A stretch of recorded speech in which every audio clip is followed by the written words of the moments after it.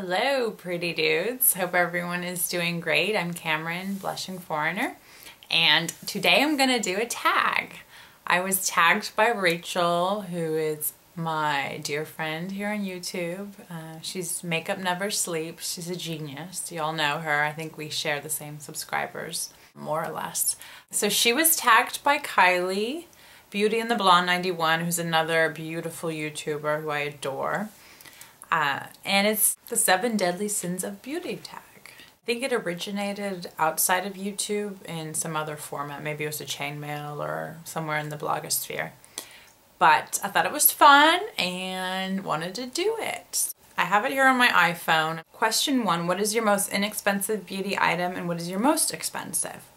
I have many things that could qualify. I have many products that are probably between $1 and $3. But one that I haven't shown with y'all, which I think is worth talking about, is this e.l.f. eyeliner brush. It's their angled eyeliner brush from their studio line. And this bad boy is $3 and it's a really good liner. I use it a lot. I actually used it today. And I think for $3, it's a great deal. My most expensive beauty item is my Tom Ford eye quad. I have this in golden mink. Oops. I'm not sure it's worth $75. I haven't reviewed this product for anyone yet, but it's nice. And as I've said before many times, if you're a millionaire or a billionaire, you should have this. If you're not, if you're just like me, a normal person, I don't think it's a must-have. It's a nice to have, but not a must-have. That's my most expensive, 75 smackers. It's kind of a lot. Next question, wrath. What beauty product do you have a love-hate relationship with? What product has been the hardest to get? I have a love-hate relationship with Chanel with regards to their foundations. Their Vita Lumiere, I've been ranting about this for months. They discontinued my shade. They seem to be doing that a lot. They will abandon certain lines, they will discontinue certain shades. They're all over the place sometimes, and I'm someone who works with brands and in branding, and I think it shows a lack of consistency and cohesion. I'll be so bold as to say that. I'm sure they have valid reasons for why they do what they do with their foundations, but they just sometimes strike me as grasping at straws and trying new things, and one season it's this thing that's the must-have, and then later they've abandoned that and they're on to something new. They're changing their names, their colors, whatever. And I think they have such great foundations. I don't know why they're not more confident in their product. Just stick with it and stay the course. That's my rant. I'll stop with that. I'll shut my pie hole now. What product has been the hardest to get your hands on? That's easy too. That would be Laura Mercier Rose Rendezvous Illuminator, which was part of the Holiday Collection 2011. Everyone was talking about this. I saw tons of beautiful pictures online, on blogs, and I was probably a bit late to the party to find out about this product. So it was in early December when I tried vigilantly to track it down and buy it. And I went to Sephora and it was sold out, and then I called Neiman's and I called Saks Fifth Avenue and I called Macy's, and I tried everywhere. To no avail. I couldn't get it. And then I go on YouTube and I read that all these people bought 2, and I'm like, oh, that's nice. Good for you. And I'm not going to name names or anything like that, but maybe I'll post right here. No, I'm just joking. Of course, it's totally your right to own 2 or 10 of those Rose Rendezvous illuminators. I'm just jealous. Big time. Maybe she'll bring it back one day. I have no idea. It looked really nice. I really wanted that one. It wasn't meant to be. What are your most delicious beauty products? This is Gluttony number 3. I really like these lip buffers because they have sugar crystals. And this one is by C.O. Bigelow. You can buy it at Bath & Body Works. It's got mentha, so it's a nice minty, sugary flavor. And I just kind of like pour it into my mouth. I'm just kidding, I don't do that. I just put it on my lips and then I kind of lick my lips and I have a little snack. No, it's not a snack, I'm joking. It's just nice.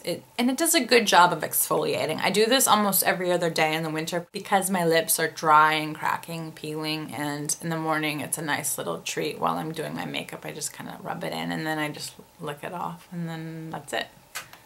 Maybe that's gross. Oh well. Sloth, what products do you neglect due to laziness? In my beauty collection, I have a lot of false lashes, which I never ever wear. I have a full kit. I have lashes and I have an applicator. This is from Ardell for applying it. I think it works pretty well. I've only used it once. And then I have like 3 types of lash glue. And I have the Duo glue. I have this Revlon brush on glue. I've done lashes twice in my life, and yet I have a collection of many lashes, and I'm just lazy. I don't have time. When I make a plan to wear false lashes on a Saturday night when I'm going out, I run out of time most of the time, and then I'm just stuck with mascara. So lazy bones here, doesn't do enough false lashes. Pride, what beauty product gives you the most self-confidence? I really enjoy a bold, brazen lipstick. It just sort of gives me a little spring in my step, I think. That's one way of putting it. And the color that best achieves this would have to be Orange Flip by Revlon, part of their Moondrops line. I think I've talked about it before. It's just a bold, surprising, reddish orange. It's very orange. And when people see you wearing it, I've noticed like they kind of glance at you and they think, oh, nice red lip. And then they take another look and they probably discover then that it's orange and that it's very vintage looking. I like drawing a tiny bit of attention to myself on occasion, not all the time, but when I'm feeling like, okay, now is the moment where I sport a bright lip. I think that's the perfect color to give me some confidence. What attributes do you find most attractive in the opposite sex? Everyone is bashing this question because it has nothing to do with beauty. But that's okay. I don't really mind it. I like it because I think it's good to actually ask yourself that question. If you're like me, if you're not married yet, if you're still on the prowl. I'm not on the prowl. I have a wonderful boyfriend. But it's a great question. I mean, you should sort of have a criteria perhaps. I think we all do anyways. But the quality I look for the most, I believe, is compassion. Rachel gave a similar answer. She said, I think, empathy and sympathy. But I think if you have compassion, you have many things flowing from that position. That's your starting point. You're going to have integrity and a good heart and sensitivity, and hopefully be confident if you're compassionate to yourself at the same time. So I really like that in another person. I think it's because I'm a sensitive person by nature too, and people who don't exhibit compassion, I'm just thinking to myself, wow, like how do you get by in this world? You just sometimes want to like knock on their chest and be like, is there anything in there? Is there an echo? I really require compassion. And just not only my boyfriend or husband, but loved ones in general, or my friends. It's important. That was really serious all of a sudden. I'm sorry. Envy. What items would you most like to receive as a gift? That's a really tough question because I've never really thought about that. It's not like someone's knocking on my door saying, can I buy you a gift of beauty? So I really don't know. But if a sultan or a tycoon or some uber rich person really had to buy me a beauty gift, I would ask for Le Métier de Beauté kaleidoscopes. Those look really nice. I've been eyeing those. I don't own any. They look a little pricey. So that's a good gift. But if it was a normal person who had to buy me a gift, I think nail polishes are nice because I don't own a lot of nail colors. And it's just one of those low priority makeup items. But if someone else had a color that they loved and wanted to share, I think that could be a great gift. So, but I'm not like, I hate that question because it sounds like I'm asking for gifts. I would never ever do that. I don't want anything. Okay. Thank you for watching. You guys, I have some shoes to share with you. I have my vest on today and this little like guitar. I was told I look like Jimi Hendrix today at work, but I'll take it. I mean, he's pretty freaking cool. I have these shoes, you guys.